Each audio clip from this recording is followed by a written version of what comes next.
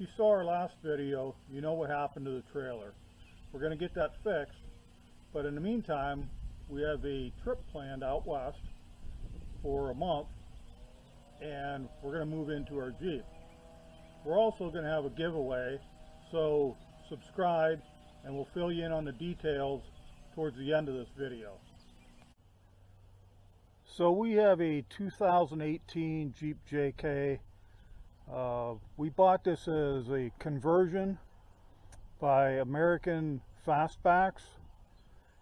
Right off the showroom floor, they took it in and did some conversion work I'll get to in a minute. But it has a 3-inch lift kit and 35-inch tires, and we just last week put on a TerraFlex monster track bar and the heavy-duty drag link, because once you lift a Jeep you always have some steering issues.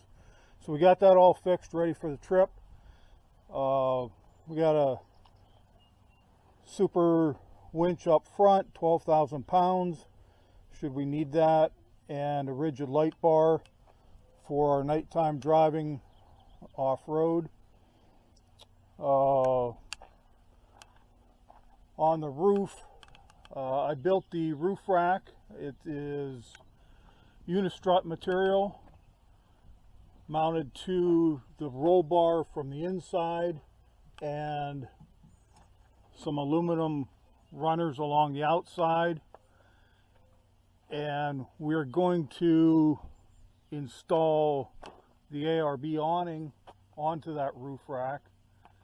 And then up top I have a Nanook hard rifle case. It's mounted to the unistrut and it comes off in a matter of seconds, so we can lift that down if we need to. Typically I store my sleeping bag and some extra clothes, recovery gear up there. We got the heavy duty tailgate hinges, and we're going to mount an extra cargo basket on the back here. We're going to put another case up on top, and we have a water storage solution we're working on. Inside, I've got the shovel already mounted. On the roll bar, I've got mosquito netting so we can roll down and leave the back window open for ventilation. I'll go around the side here and show you how we're going to sleep. So my wife and I are not exactly tall people. We're 5'6" and about 5'8", so we can sleep comfortably in the back of the Jeep. We're also not young, so a rooftop tent is not an ideal solution for us. Climbing up and down in the middle of the night gets real old after the second trip. So part of the American Fastbacks conversion was the mattresses here. They just fold up. When the back seat is up, they fold up against this platform that I built. And we can sleep comfortably in here. We lay out the sleeping bags, get a couple of pillows, and we've got about 3 or 4 inches of extra space. So our legs go underneath the platform and our head's up on this upper end. Makes for a nice little incline. We have some ventilation screens that fit into the window, so we have plenty of air circulation during the night. I'll take you around back here and show you the platform. So it's built out of 80/20. 2 pieces sit on top of the roof ledge. The one in the back I had to cut and splice because you can't fit it in with the roll bar. There's just not enough angle to fit it in, but it sits on both sides. And then I just got a sheet of 20 gauge sheet metal that I bent and attach to that. Then I've got my toolbox. I use the old Milwaukee, and one button, you can pull the whole thing off. I'll show you later how I have that set up. Here's our wire mesh window screens. I made them out of a industrial grade of about 1 inch or 1.25 inch square wire mesh with the mosquito netting over top. They just slide right into the window frame, put the window up, and they hold in place. Here's a better look at the roof rack. It's unistrut material, powder coated, and then I've got eyelets and some hooks strategically placed to hold things in on the roof rack.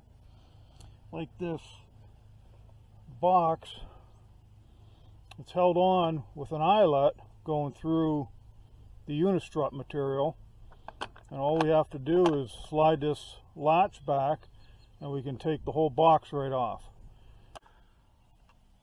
We have the roof nest mesh compartment up above on the roll cage, and that's where we store the majority of our clothes as we travel. Just unhook here, you can slide everything in. It's easy to get to, holds it up in place well. And I've also installed a USB series of outlets.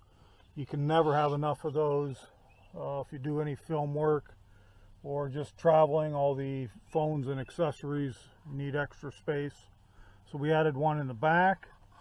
I've also added some USB chargers and 12-volt sockets in front of the shifters. I made some additional storage above the cockpit. It's 3 aluminum bars, so it's set up kind of like a molly panel. And over here we have 3 pipe clamps and a piece of aluminum that joins it together, circles around the roll bar and bolts through. And then we attach all these molly bags, so we have storage for sunglasses, camera lenses, flashlights, knives, any of the stuff you want to keep handy. For additional power, we carry a battery backup system. It has 15-volt solar input for a little bit of charging capability. It can also be charged from the car battery. It has a 12-volt output. It has 4 USB charging ports and 2 AC outlets. It comes with a variety of charging cords, including some clamps. You can connect it right to your battery if you needed. To hold the Milwaukee pack-out boxes on the rear platform, I cut some tabs out of aluminum. They're about 1.5 inches square. I placed 4 of them. I put spacers underneath and bolts down through to connect them to the platform, and they slide into these slots on the bottom of the pack-out boxes from here to here. So there's 4 of them that holds it secure, and then the latch is a piece of angle aluminum that I cut down to fit the right height, and that fits for the latch. And I'll show you how that latch is in nice and secure. So the Milwaukee pack-out toolbox is set up here. Slide it back, drop the latch, secure. And then I add the camp box, which is all our normal camp gear, flashlights and fire starters and so forth. Click right on top. Our cassette toilet, which the wife insists on having, slides underneath on this side. And we use the Yeti cooler, which slides up here.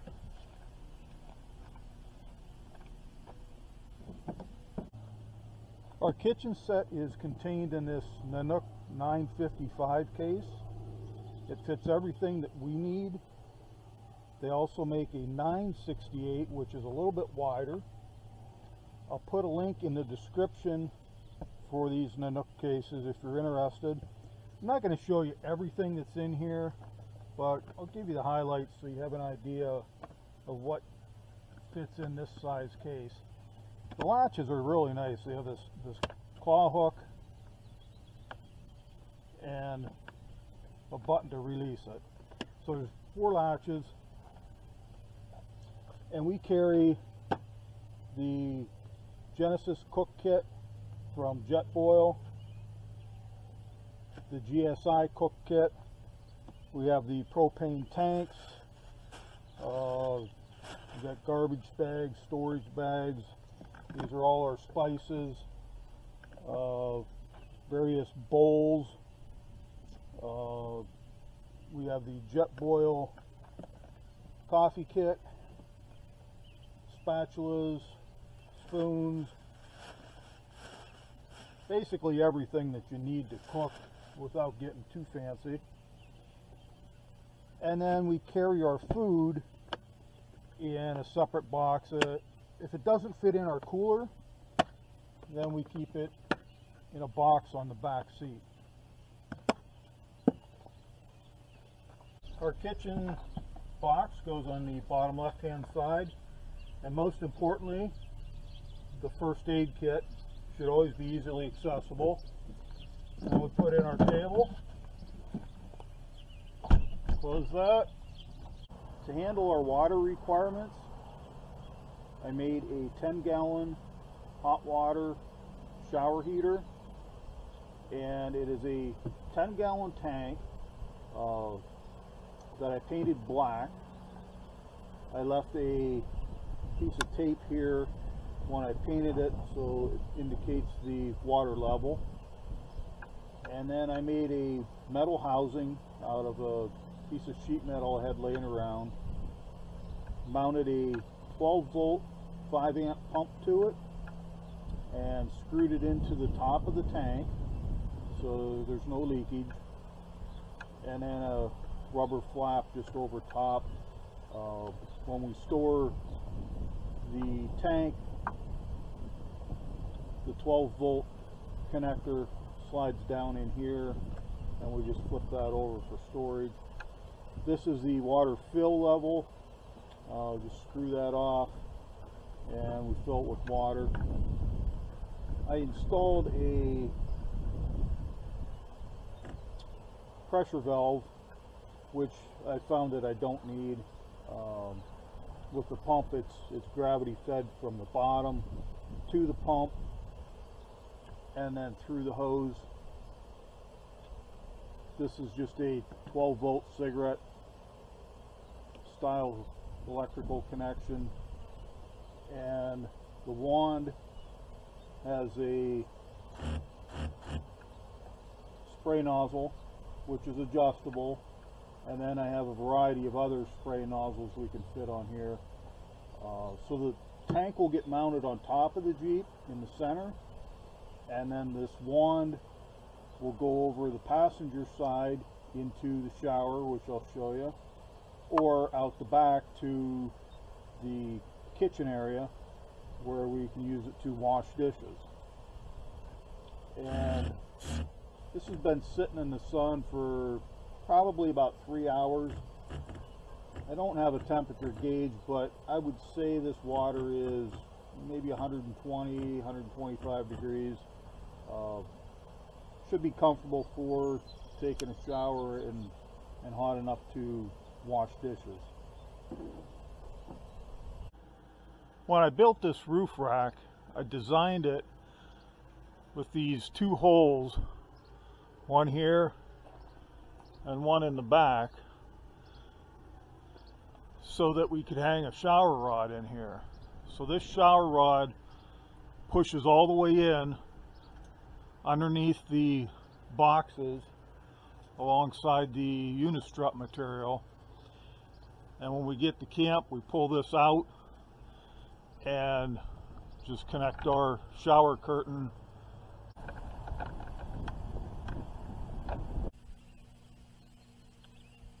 We are Sunrise Mission, and my wife is not here right now, but she will be joining me on the trip. We are moving into our Jeep, and we're going to travel across the United States.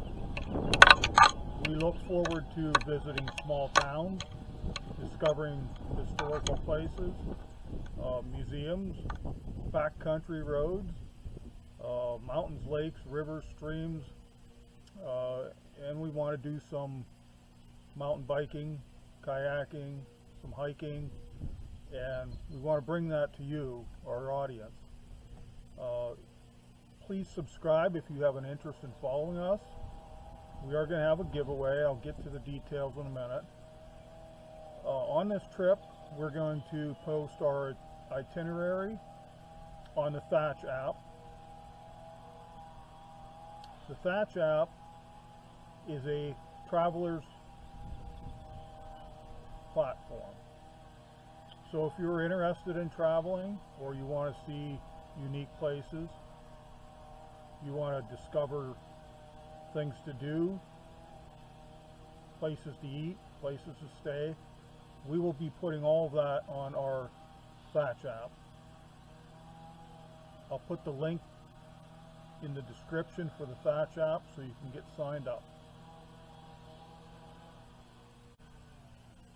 The giveaway is this case filled with $500 worth of overland gear, travel gear, electronics, souvenirs from our trip, and a variety of merchandise.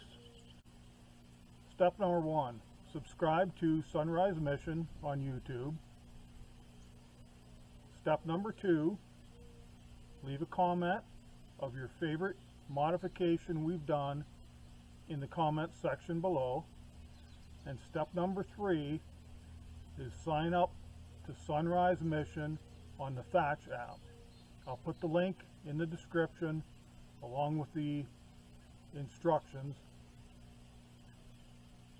If we reach 1,000 subscribers by the time we get back from our trip, we'll put $1,000 worth of merchandise and gear in this box, and the winner will be drawn near the end of September, and they'll get $1,000 prizes and the box. So please share.